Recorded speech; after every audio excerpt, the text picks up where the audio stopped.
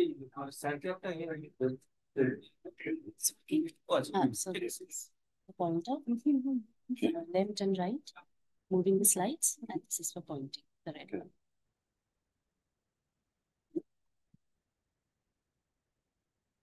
Perfect.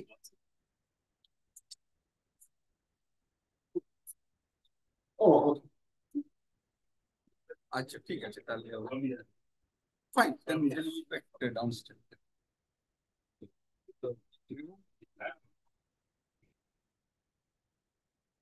Okay.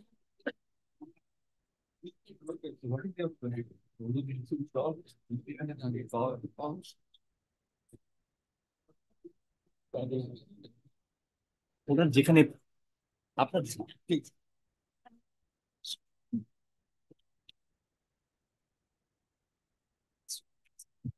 काम हो चाहे लेके रख जाओ सब काम हो एक किए नहीं है सर कि वो नाम बोल रहे कि उनका लैपटॉप से ही प्रेजेंट पीपीटी नहीं देखी तो फिर वो क्या तो फिर वो तो कैसे शूटिंग है तो नहीं होगा तो नहीं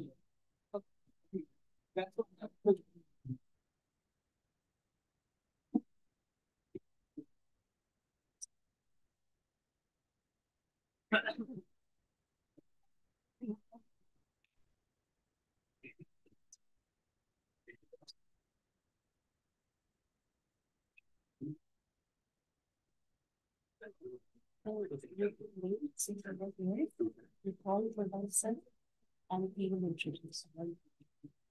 Yes, you can do that. You have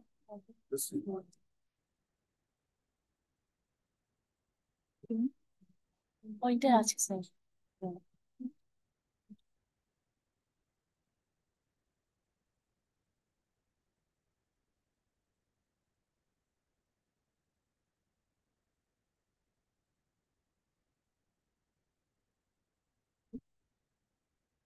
Welcome back, everyone.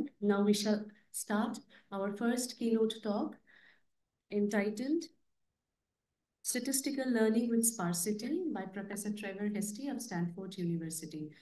And to chair the session, I would like to request Professor Poba Probal Choudhury of Indian Statistical Institute to please come on stage and chair the session for us. Thank you.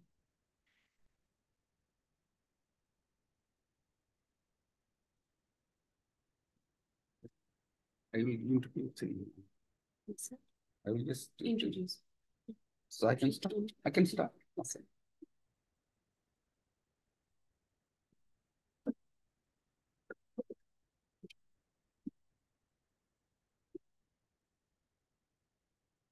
Very good morning to all of you, and welcome to the first keynote address and the first technical session of the conference. It's an honor to chair the session by one of the leading personalities in the area of statistics and machine learning. I remember when I was a PhD student, shortly before that, one of the few buzzwords were generalized linear model. Then Trevor, along with his co-author Dr. Shilani, did generalized additive model, and that became the new buzzword, generalized additive model. And now he is here going to talk about sparsity and lasso, which is one of his greatest creation. And I don't think there is anybody in the audience who hasn't heard about lasso. So the impact of his work is tremendous in terms of application and its usefulness. So Professor Trevor Hastie is the John A. Overdeck Professor of Statistics at Stanford University. He's known for his research in applied statistics, particularly in the fields of statistical modeling, bioinformatics, and machine learning. He has published 7 books and over 200 research articles in these areas. Prior to joining Stanford University in 1994, Trevor worked at AT&T Bell Labs for 9 years, where he contributed to the development of statistical modeling environment popular in the R computing system.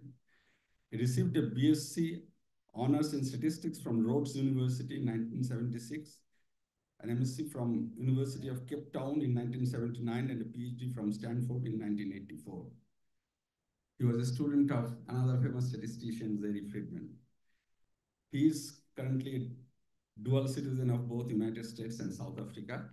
There is a list of awards here, and instead of mentioning each and every one here, that will encroach into his presentation. I think people here are all eagerly waiting to listen to his talks. I will just mention one or two from here. So he was elected to the US National Academy of Sciences, which is one of the greatest honor in the United States. And then he has received honorary doctorate from several universities all over the world. And some of his recent achievements, he was elected to the Royal Netherlands Academy of Arts and Science, and he is the recipient of Senior Bryman Award of American Statistical Association and the Honorary Doctor of Mathematics, University of Waterloo, Canada. So, Trevor, the stage is yours now.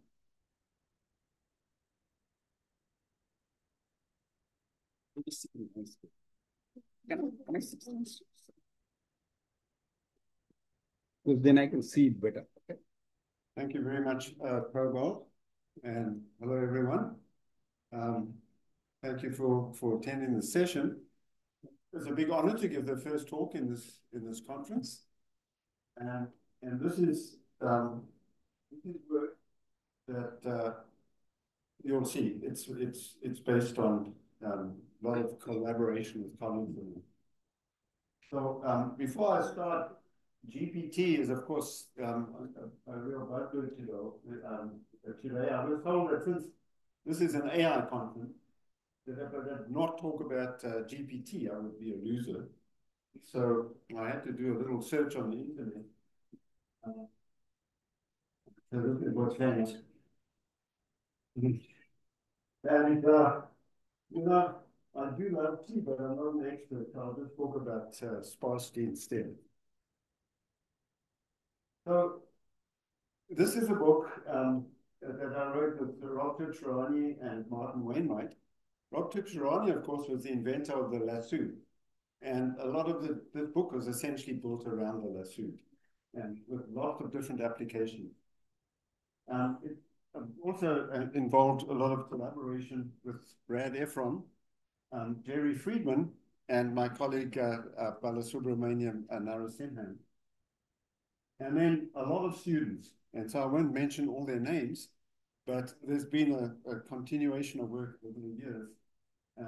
And I'll just mention that James is one of my latest students, and I'll mention him a little bit later.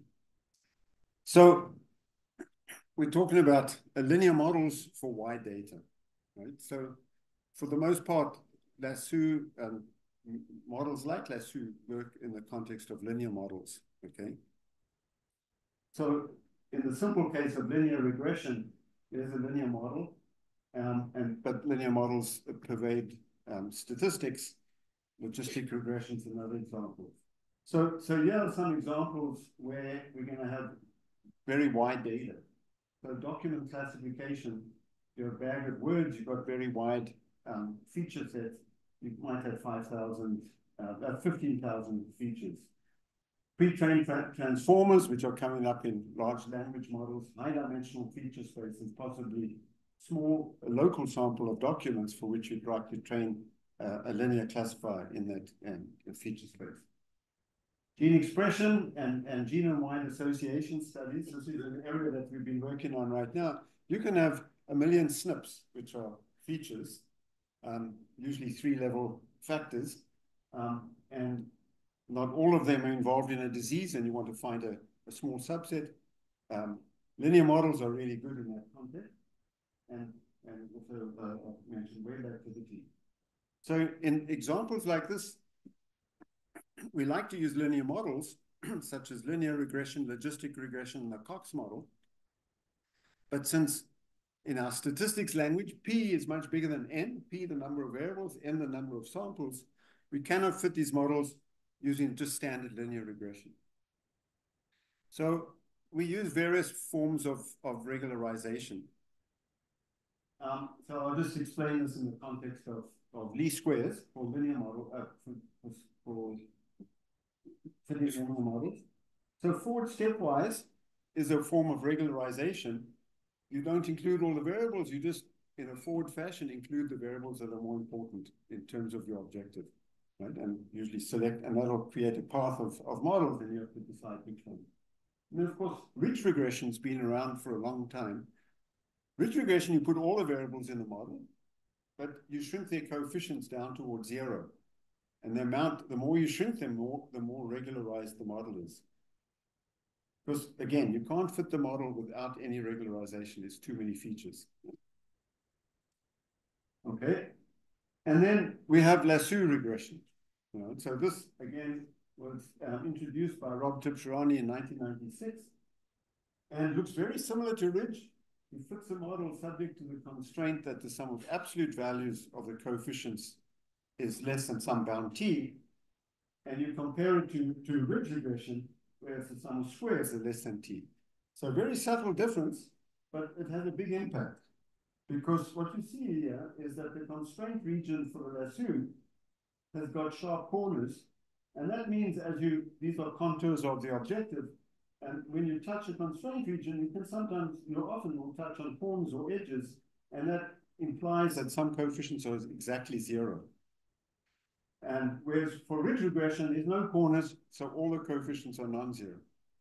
So with lasso, you control the variance by shrinking down towards 0. At the same time, you select variables. So that's the beauty of the lasso, and that's why it's become so popular. And it really has. For Rob Tibshirani's 96 lasso paper, the last time I looked, which was October 2023, 55,000 citations using Google Scholar. Phenomenal success. So this is a picture I like to show. This is what we call a regularization path, in this case for ridge, and this is for lasso. So what I'm showing you is the size of the norm. Here's the L2 norm, here's the L1 norm. As we relax the penalty. Initially, all the coefficients are 0. This is the case of just 8 variables, right? All the coefficients are 0. And then as you relax it, they grow away from 0. And then in this case, because p is less than n, you get to the least squares fit. The big difference, something similar happens with lasso, but you'll notice that initially just one variable becomes non-zero. And then the next one becomes non-zero. So again, these are the coefficient values. Each curve corresponds to one coefficient for one variable. And this is the amount of penalty that's been applied. And then as the lasso grows, the variables jump into the model one by one. Okay? The other difference that you may notice is that the lasso coefficient profile in this case is piecewise linear. So just a brief history of L1 regularization. So there was a lot of work in the early 90s where soft thresholding was introduced by Donoghue and Johnson in the context of wavelets. Is Tibshirani's paper. Similar idea in the basis pursuit paper by Chen, Donoghue, and Saunders. And then these ideas were extended to many linear model settings. It sort of took off immediately. There's a new area called compressed sensing that also makes use of L1 regularization. So a lot of different areas.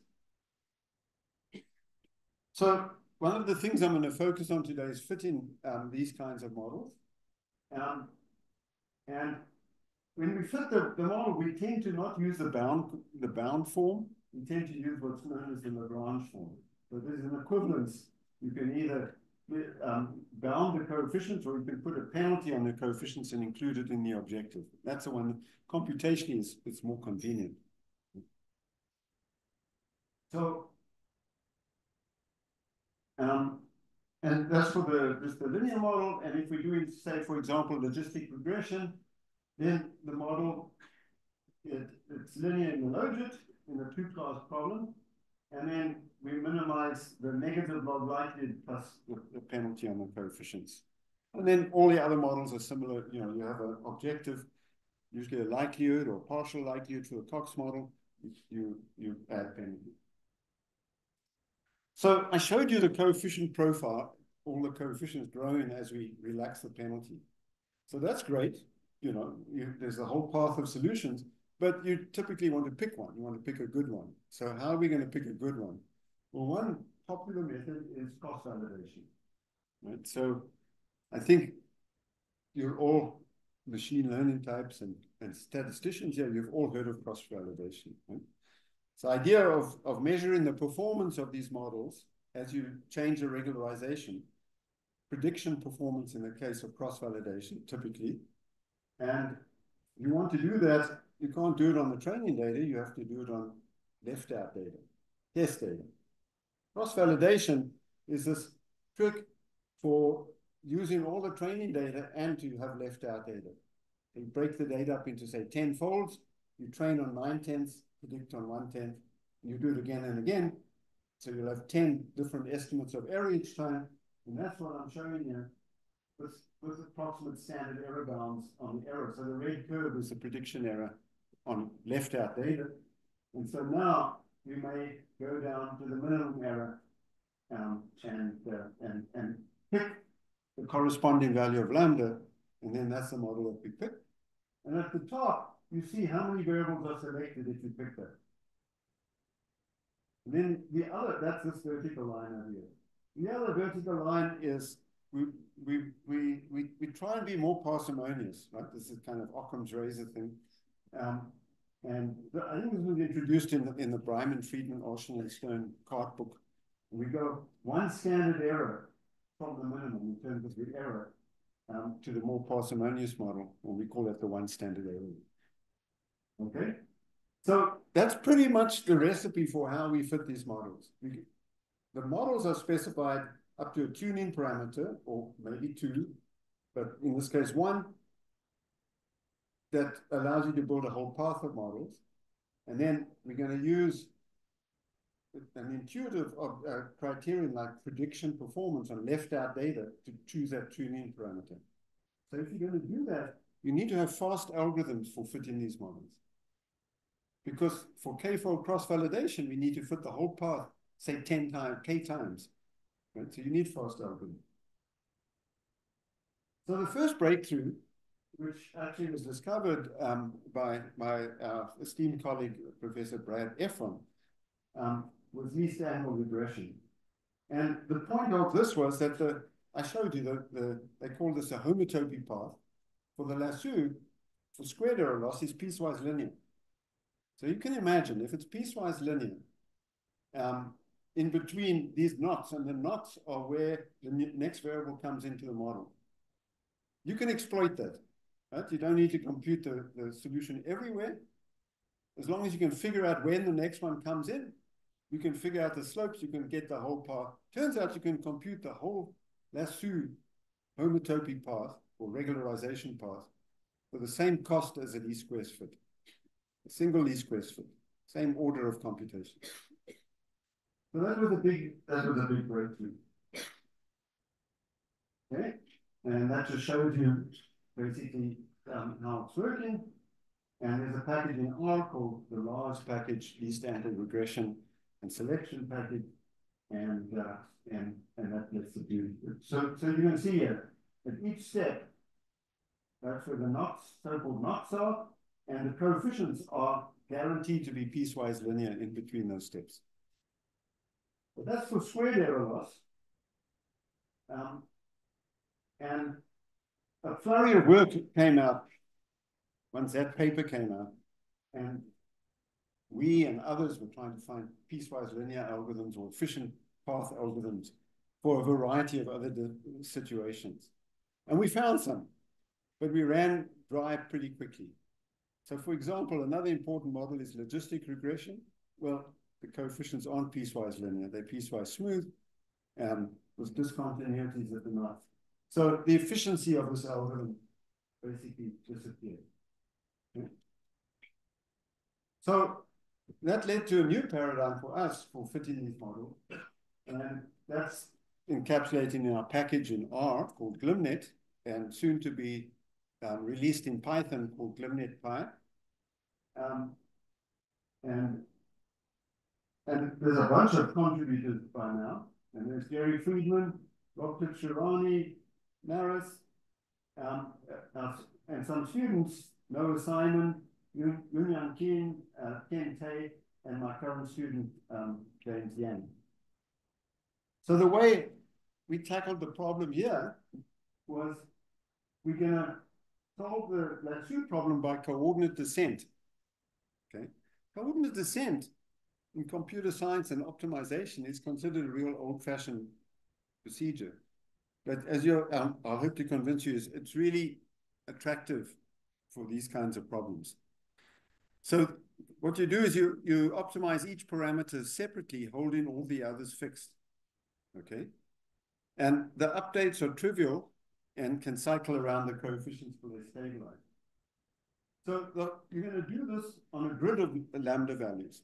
So you're not going to get the exact path everywhere, but you're going to make a fine grid of values of lambda and get the exact solution of those values on the grid. Okay. And you're going to start at a point called lambda max. It's an important point. It'll come up later. This is the value of lambda. It's the smallest value of lambda for which all the coefficients are still 0. And everything's still shrunk to 0. And turns out you can figure out lambda max trivially. It's an easy thing to find. I'll show you a bit later how we do that. So you start at lambda max, and then from then on down towards 0, everything's going to be non-zero. You make a grid of values of lambda, usually 100 on the log scale, and compute exact solutions there. Okay. Now, the other important thing is because you're making a grid, you know at the beginning everything's 0. The active set grows quite slowly.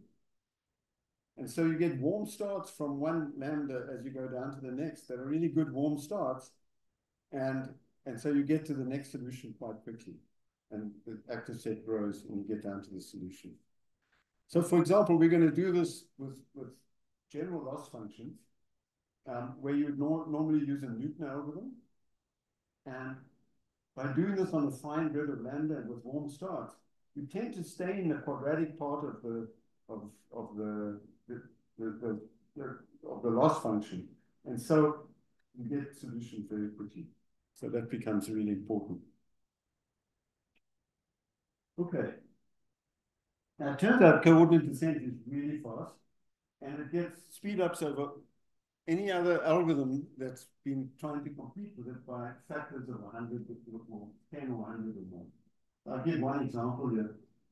We had a good colleague at Stanford, Stephen Boyd, is an expert in convex optimization. And when we first came out with this package, we had a little competition with them for fitting a high-dimensional sparse food problem.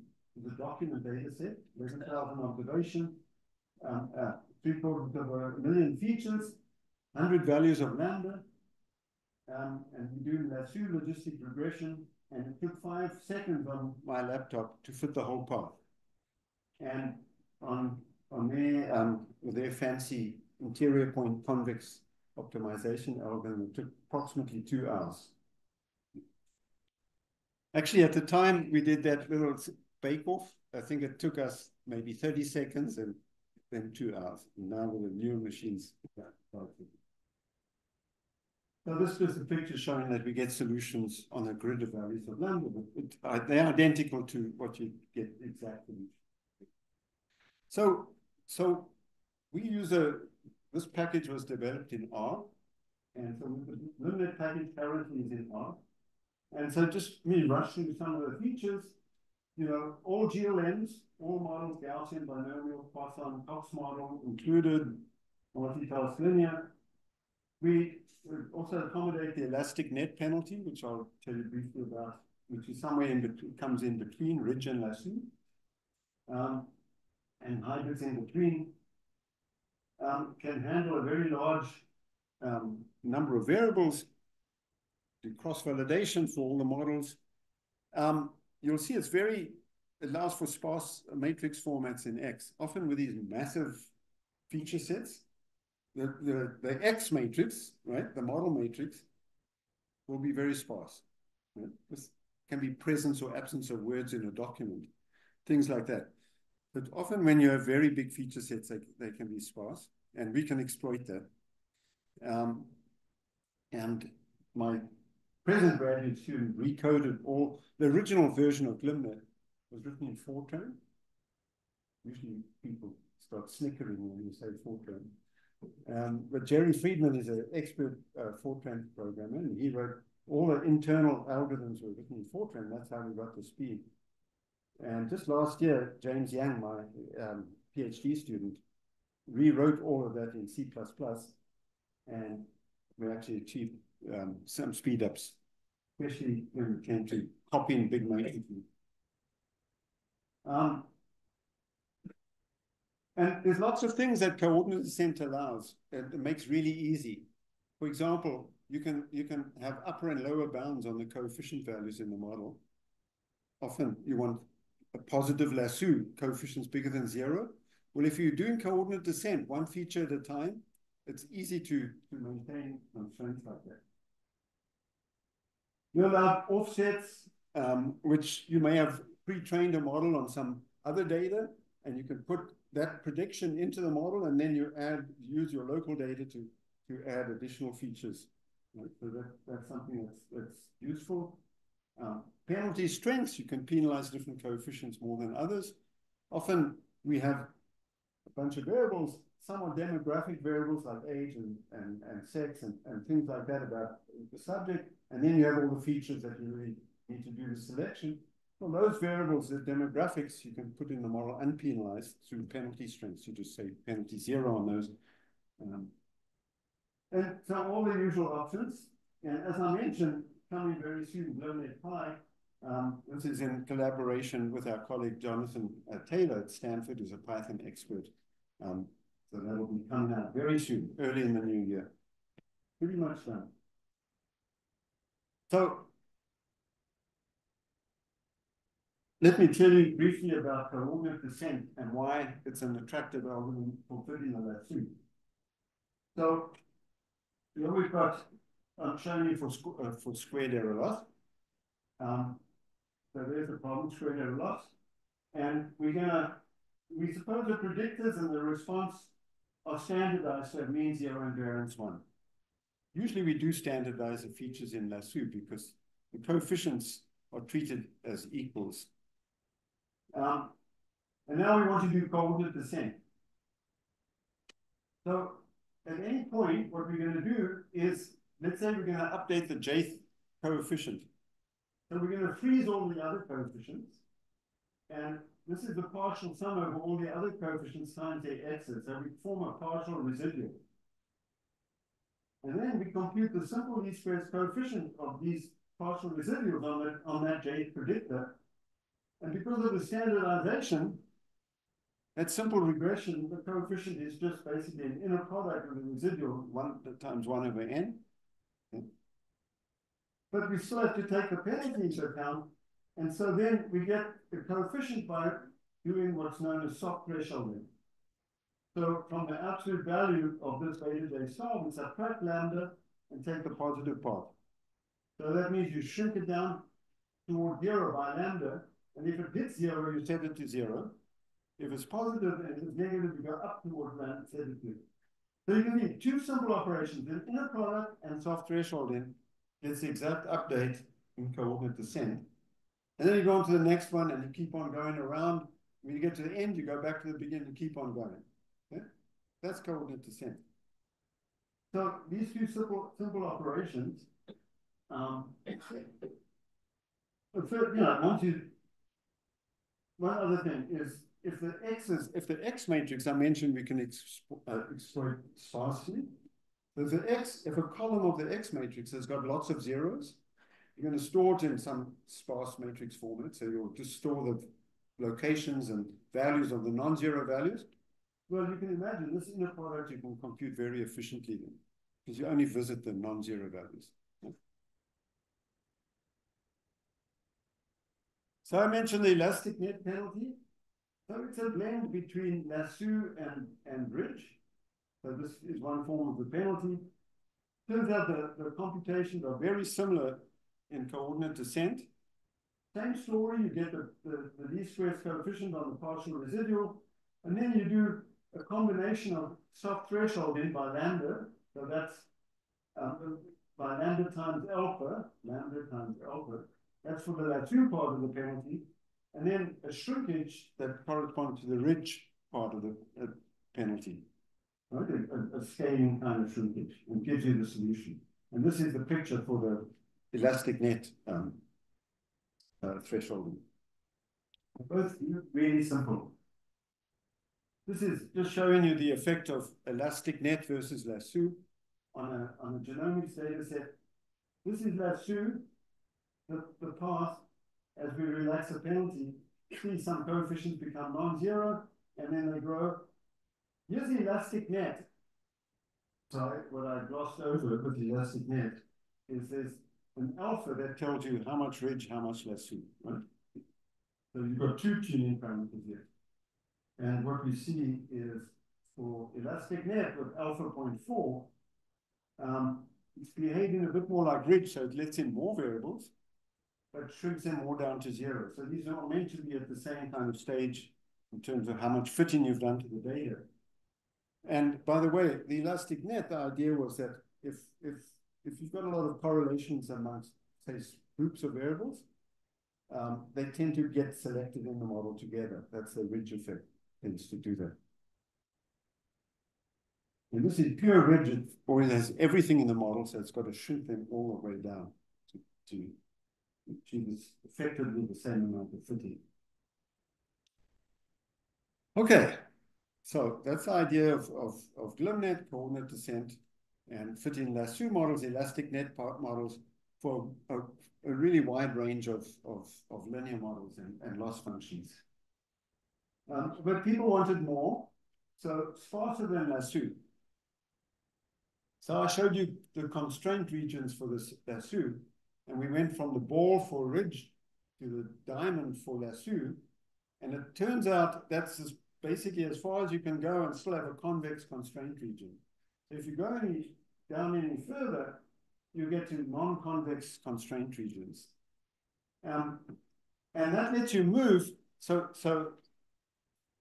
from ridge to lasso, you go from L2 regularization down to L1 regularization. But here you'd like to maybe go to L0 regularization, which is L0 corresponds to best subset selection. Right? You select a subset and don't shrink them at all. And so in terms of penalties, that's what you're doing. You're moving down and getting concave until you just get penalties that would sit on the coordinate axis. So this is Rahul Mazumdar, who was my PhD student, and also the son of one of your emeritus professors here. He and I worked on, and with Jerry Friedman, on a paper for doing regularization for non-convex values. And it was known as the MC plus penalty.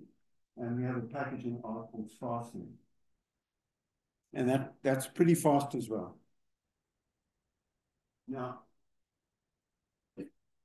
I mention that because there's been a lot of recent work on best subset selection. Okay. So I mentioned, so best subset, you can frame it as fitting, say, least squares with an L0 constraint on the coefficients. What this is gonna do is it's equivalent to saying the number of non-zero coefficients is no more than K. Okay. The non-convex optimization problem generally is NP hard and solvable exactly for P under around 40. Okay. So again, Rahul Mazumdar, that smart ex-graduate student of mine, who's now professor, associate professor at MIT, he, with Bertsimus and King, came up with a way to crack this 40-year-old problem, best subset selection bottleneck. And the algorithm uses a technique known as mixed integer optimization. And what they're able to do is track the duality gap. The duality gap. And they're able to report exactly if it ever hits zero, right? Because and if that happens, you know you have the exact solution. And this is for much larger P. But they can also report how close it is to zero. Okay, optimality gap. The computations are still slow, but this is going from not being able to do it at all to being able to do it in time that it's still manageable. So this raised the question because a certain community, in particular Bert Seamus and people at MIT, they felt that this whole lasso story was just a computational approximation to best subset selection and L0. They said, if you can do L0, then of course you do it, right? And if you can't, then you'll use lasso because that's the tightest convex relaxation of L0. Okay, so that's the only reason you'd use lasso. But now with these breakthroughs, we should move to best subset selection. So Rob and I bristled a little bit at this, and we thought, no, we don't actually believe that's necessarily true. So we did an extensive simulation. This is Rob Tibshirani with his son Ryan Tibshirani. This photo, if anyone knows or has heard of Ryan Tibshirani, he's approximately 35 years old, and he's a professor at UC Berkeley now. So this picture was taken a little while ago. So we wrote a paper that compared best subset using these new fast algorithms of Mazumde with lasso and variants of lasso on a variety of different problems, right? And I'll just summarize the conclusion. Forward stepwise is very close to best subset, but much faster. So if you really want subset selection, forward stepwise usually does the job really well.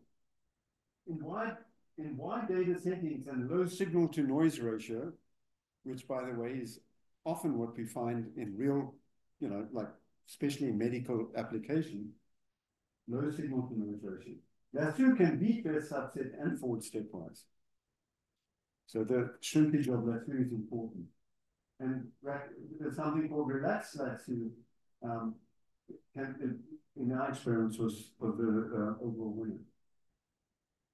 So this just gives one of our simulation examples. There we see, this is expected prediction error. This is best subset is red, forward stepwise is green, and lasso is blue. And small is good here, and this is indexed by subset size. So here's an example where lasso actually outperforms both best subset and forward stepwise. What came up in this work as well is the notion of effective degrees of freedom. So we know when you fit a linear model with p variables by least squares, for example, we say we use p degrees of freedom. With lasso, it turned out, and this was discovered initially in the last paper with Brad Efron, that the degrees of freedom, effective degrees of freedom of the lasso, is the size of the active set, the number of non-zero coefficients, which was a surprise when it first came out, because you're hunting for you're doing a search for these coefficients in the model, and you should pay a price for the search.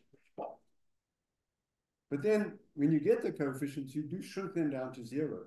So you compensate exactly for the greediness of the search by shrinking a little bit towards zero. So the degrees of freedom is again exactly the number of coefficients in the model. And this shows that the effective degrees of freedom for best subset and forward stepwise are much higher than for lasso. Okay, well, relaxed lasso is an idea. It's a simple idea. You fit the lasso regularization part, which includes a shrinkage of the coefficients. But then at each of the steps, you take the active set and you fit a new model with those variables unregularized. So you relax, right? And and then that becomes a new path of solutions, and you can use selection cross-validation to select those. Easy to do. Right? So when you've got a lot of variables, lasso does selection for you, and now you debias them basically. Right? And we in fact have a way of doing it. This is the debias version, this is the lasso version, and we add another parameter which lets you go part of the way to relaxed. Because it's easy to do. And in this example, I showed you that relaxed lasso selected, ended up using a smaller number of variables and did slightly better. So this all came up in the context of that little comparison with best subset. And okay. So I mentioned that it was easy to compute lambda max. Lambda max is smallest value of lambda, for which coefficients are still all 0. Well, it turns out the way you can compute it is you just, usually the intercept's not penalized in the model. So you put the intercept, subtract it from y. This is for logistic regression, but it works for any of these models. And then you compute the inner product of each x with that residual vector. These are vectors, right? N vectors. And this is in the context of a GWAS, but you compute this inner product for each of them and take the absolute value, and the maximum of those is lambda max. So it's a very simple thing to compute. So, but now I'm telling you in the context of screening rules. So the idea is you do that, that tells you who's going to come in the model first, but it also tells you who's likely to come in fairly soon afterwards, right?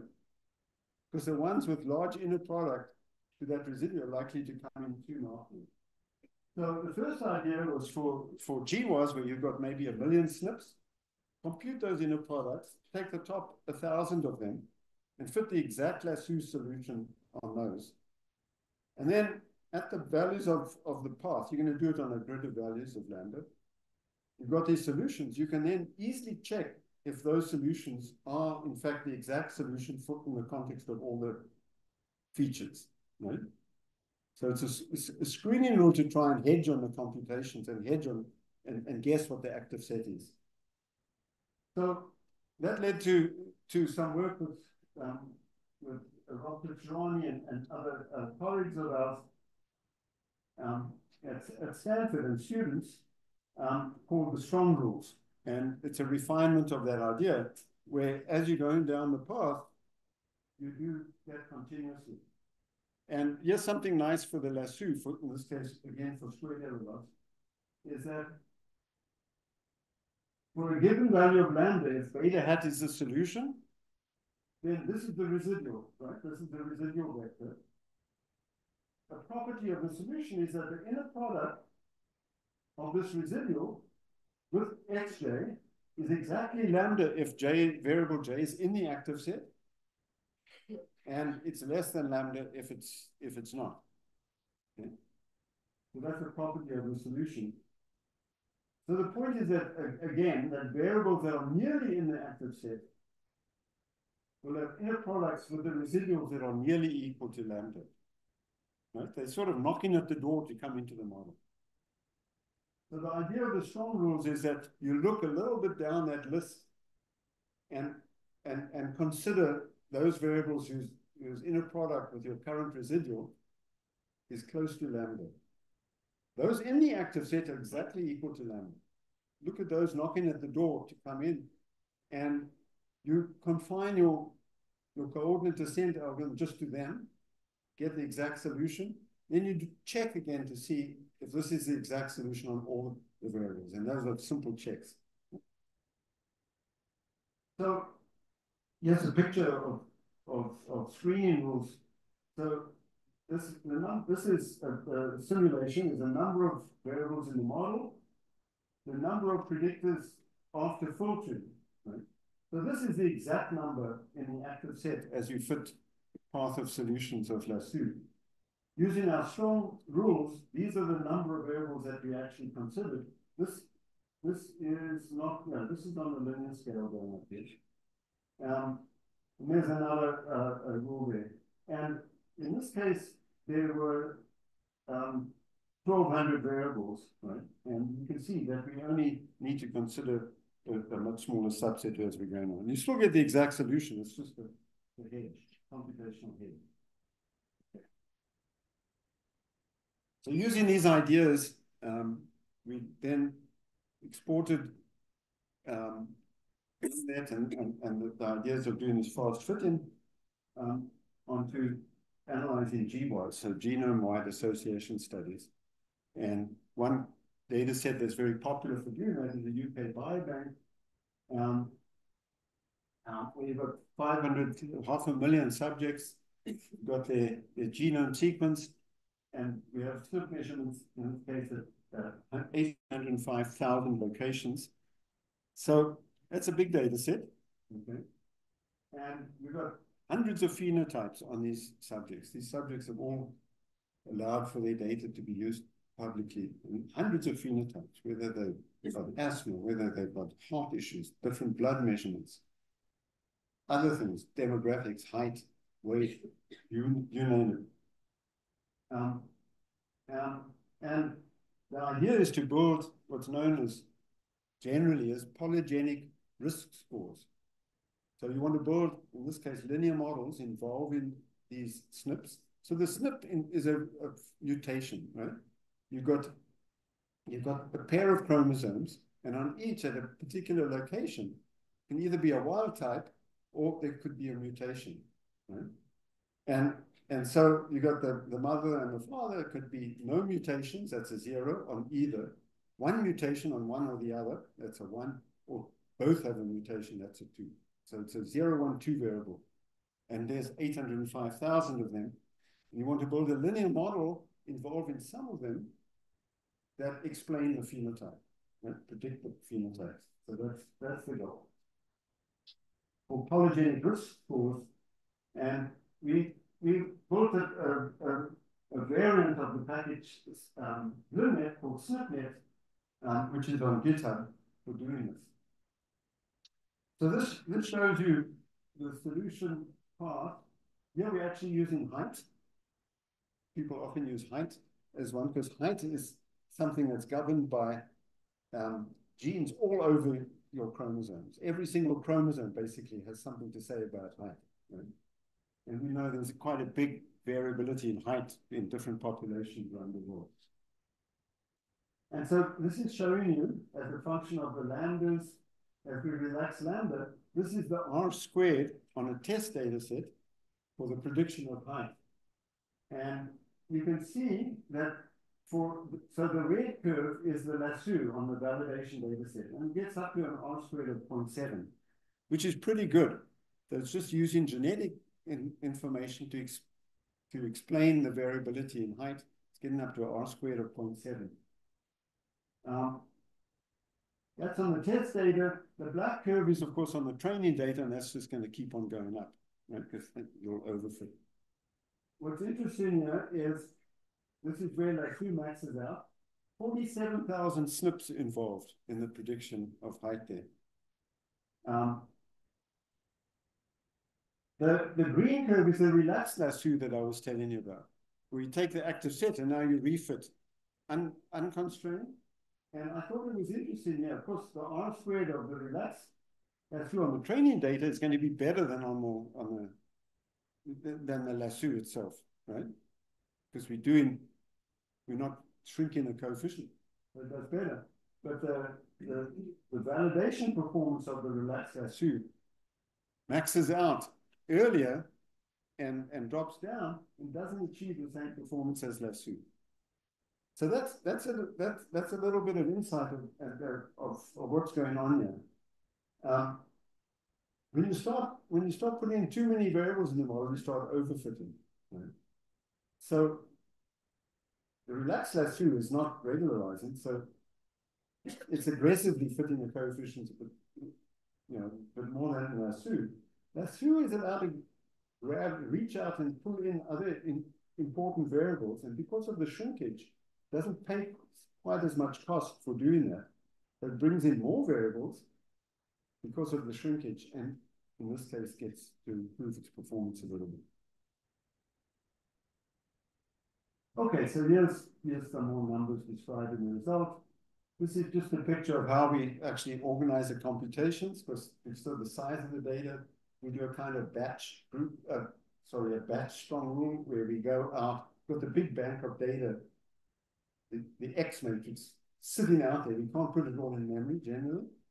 So we use the strong rules. We go and reach in there and pull in a whole bunch of variables, and then we fit the exact solution on that bunch of variables. Then we go in again and check that our exact solution is correct and bring in some more. This picture is just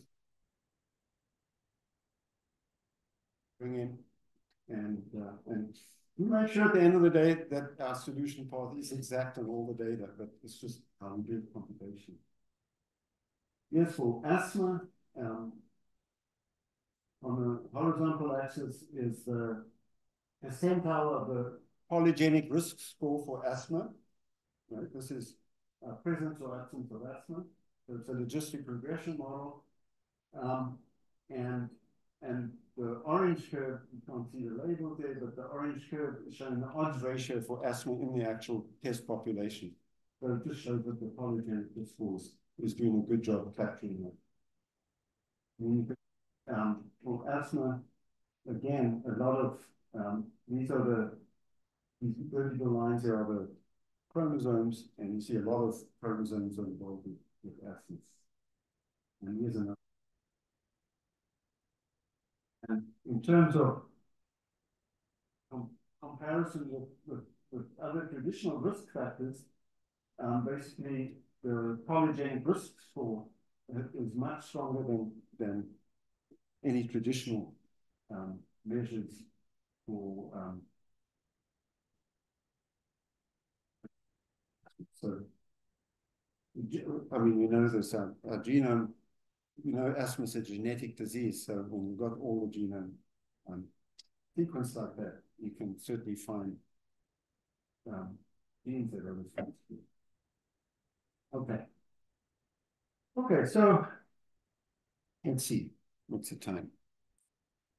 We should be wrapping up soon. 10 minutes, okay. So it turns out that coordinate descent is a very general idea, and whenever you've got a loss function which is convex and a penalty function which is convex, we want R to be differentiable, but the penalty, like for Lasso, needn't be differentiable everywhere. Then coordinate descent is going to converge to the solution, and there's a well-known paper by Teng, 1988, that goes into detail. So basically, if your penalty can be broken up into a sum of pieces, and if each of the pieces is convex, then you can do coordinate descent over those pieces. But they needn't be they needn't be they needn't be differentiable. And each of the terms, Bj, Beta J, could refer to a set of coefficients. That's going to need it. We're going to talk about group Lasso in a moment. Lasso is a generalization of Lasso, where your linear model, you've got your variables set up in groups. There may be natural groups of variables. And you want to penalize the coefficients for each group and keep them as a group. So then the generalization is to penalize the L2 norm of the vector of coefficients for each group. Okay? And it's not the squared L2 norm. And so that behaves like a Lasso. What that'll do is it'll select the whole group in or out. And if it's in, all the coefficients in the group will be non-zero and shrunk towards zero. So it's a natural generalization of Lasso. And it turns out you can use coordinate descent for that. And that same student, James Yang, has just been working on a very fast algorithm for doing that. that'll come out soon. And strong rules works for that as well. Then sparse interaction models. Michael Lim was a PhD student at Stanford, graduated in 2014. And we used something called the overlap group lasso for selecting interactions in linear models. So that obeyed the hierarchy principle for interaction. So you have an interaction of two variables, you want one of the main effects to be in the model. Mixed graphical models. With Jason Lee, who's one of my students.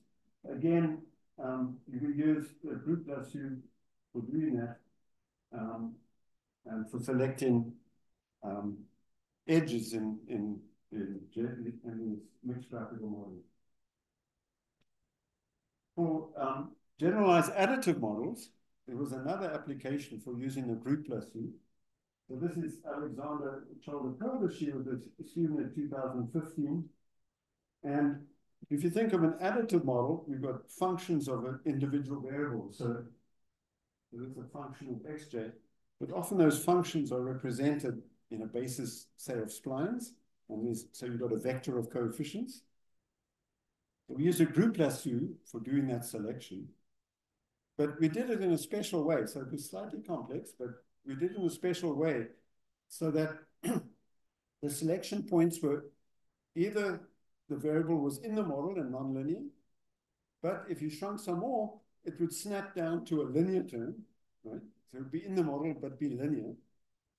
Or if you shrunk a bit more, it would be not in the model at all. So you had that transition between zero, linear, and nonlinear. Right? And then as you relax more, the nonlinear would grow and become even more nonlinear. And something, Boyd, the son of Stephen Boyd, he did some work using something called saturated piecewise lines. Won't tell you about it. And then matrix completion. There's again Rahul Mazumdar and Jason Lee. The matrix completion is this area, it's a fun area, when you've got a big data matrix and it's got missing values in lots of places, right? And you'd like to compute a low rank approximation. You'd actually like to impute the missing values, but you may do that through a low rank approximation. And so you minimize the sum of squares of the observed entries. So Z, where Z is going to be a low rank approximation. And then there's something called a nuclear norm penalty on the matrix, approximating matrix Z, which is the sum of the singular values. And so that's like a lasso penalty for matrices. And so there's algorithms for doing that. So I'm just giving you a kind of list of places where sparsity has played a role. And I'm kind of using up time, so I'm going to just jump to the end. There's our book, Statistical Learning with Sparsity, is Martin Wainwright. There's a theory chapter in chapter 11, which Martin Wainwright wrote. And he also wrote a book shortly after this book came out called High Dimensional Statistics. And the whole book's about theory and looking at these models from a theoretical point of view. Okay, so to summarize, I talked about sparsity by convex relaxation, which is effective and computable. Although the lasso is 27 years old, it's still very popular. But public software is essential. Coordinate descent is simple and effective, especially when the models are sparse. Screening rules are very useful if they work in your problem, can save massive computation. There's many extensions to lasso. I've just touched on a few here. There's also an area called post-selection inference, which is a rich field, but I didn't touch on that here. So the idea is once you've done your selections, say through lasso, can you now do your usual inference, like put p-values on the coefficient selected and things like that? That's a very active area. And I'll end up with some cheap marketing. So these are some of the recent books that we've produced.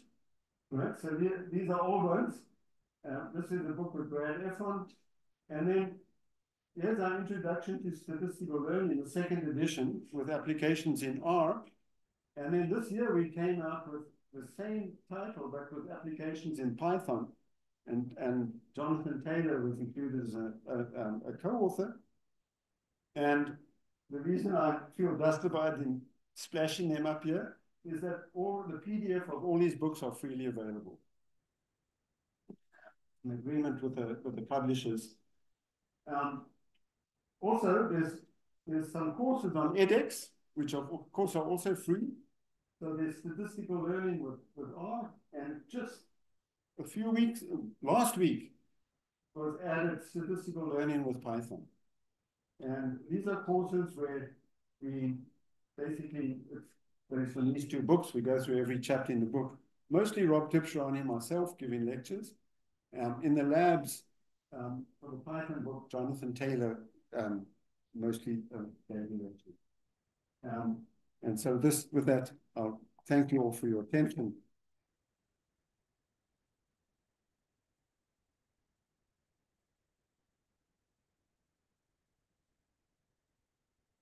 Thank you. Thank you, Rob, for your excellent presentation. And I hope the students sitting here got a good exposure on all the computational details related to penalized methods and regularization, which sometimes is an issue for students working on this topic. So since there will be a session starting soon after this, maybe we can take 2-3 quick questions from the audience. And I would like to have some questions from the students if possible. Yes. Yes. Thank you very much for the excellent talk. Just relating the idea of the equation, like minimizing the error plus the regularization, also have some roots with the classic idea of linear prediction. Specifically the success of linear prediction from speech, also LPC coefficient. So where we also minimize the linear prediction residual error. So my question was, is it that this is also can be considered to be an extension those ideas of system identification literature, where we do not have the regularization at all.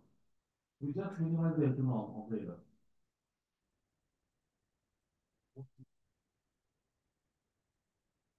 I didn't quite get that question. So can you clarify a little more? So you want to say anything more?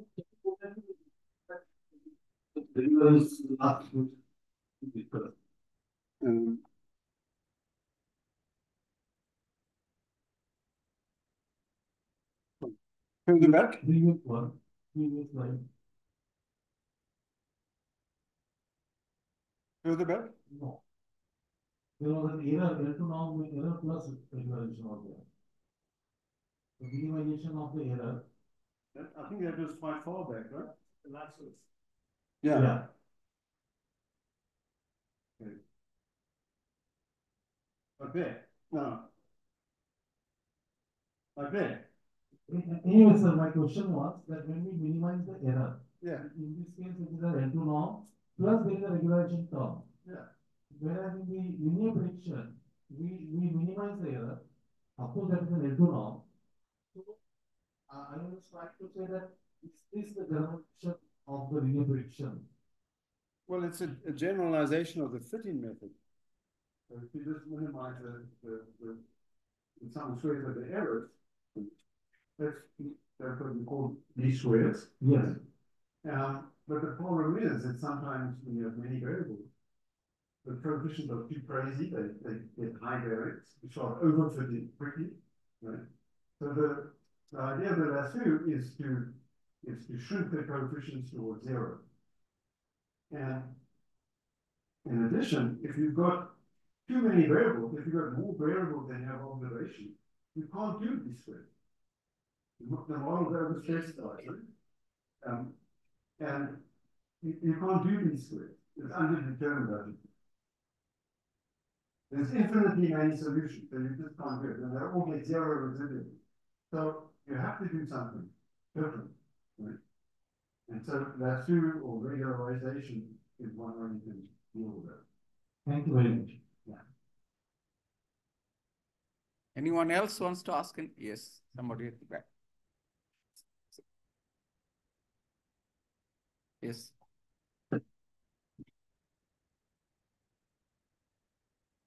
Yes, there.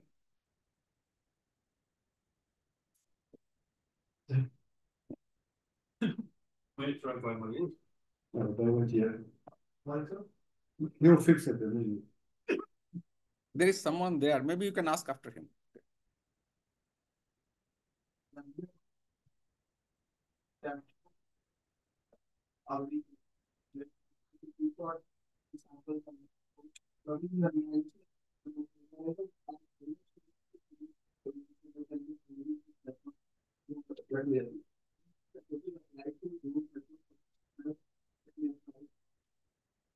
Like classroom probably can be something like layer when we are doing. Yeah. So the question is regularization learning university layers, the concept of everything. They do, these arguments, arguments for deep learning do have ways of penalizing each of the layers. But honestly, I don't think they do, they play around with that too much. Maybe they just have a default and into regularization.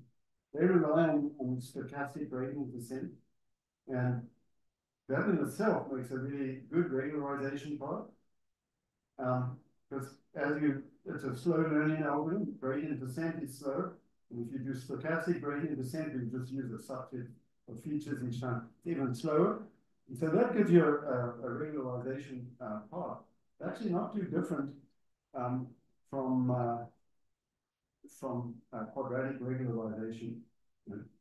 And the other thing that's different is that with deep learning and these problems, they often work on problems where the signal to noise ratio is very high. But for example, in image classification, humans can pretty much get classify every image perfectly. Right? Signal to noise ratio is very high. So overfitting becomes less of a problem. But you can go all the way down to zero error on the training data, and it tends to give us good solution. Problems in which we have very few samples to train upon. And like when we images are captured from a huge distance at times, like for phase of occlusion and all those pictures come into play, probably these SNRs are slightly lower and we can look at these techniques also. Yeah, one last question.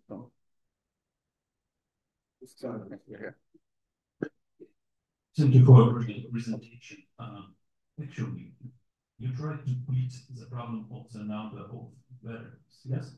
And actually, how can we compare the quality of the models with p variables and p+1 variables? Because you see that for the large number of variables, all measures like R square and R square adjusted are useless, it seems to me.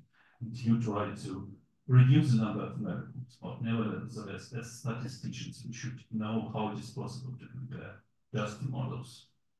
Well, yeah. Are you saying how do you index the models? Not how to get two models, yes, with p variables and p+1 measurables. Is it possible to say that the second model is better than the first one by some measures?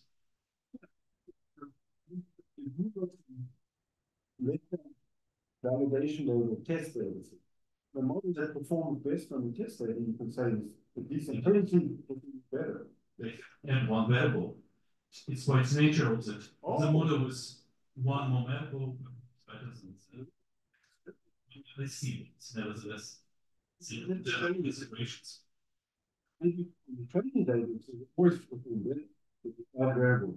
But on the test data, if you add too many variables, it starts overfitting as involves variance. When you come to evaluate on the test data, you start doing worse. So that we rely on that heavily, the bias variance trade on the test data. Right? You see that if you put too many variables in the model, you start getting worse. So that's an important principle in the whole model. Okay, so this is the last question. Okay, thank you. So some data follow some regression path.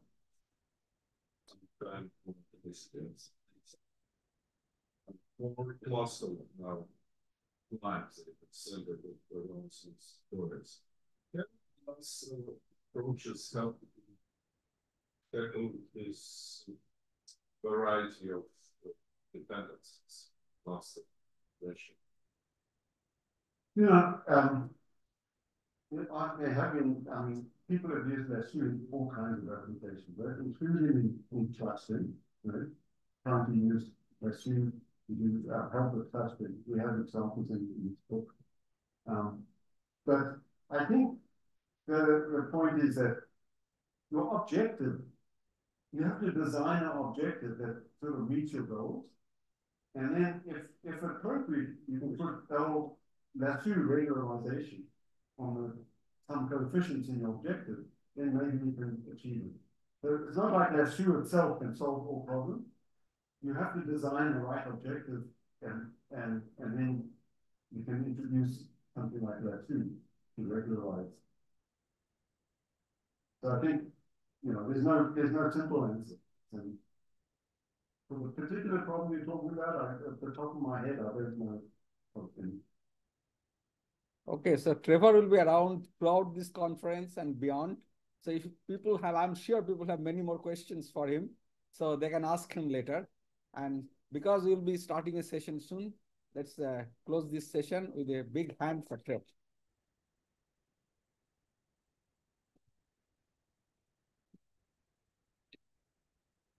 So we have a formal ceremony.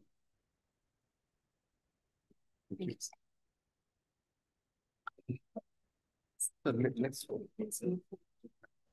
probably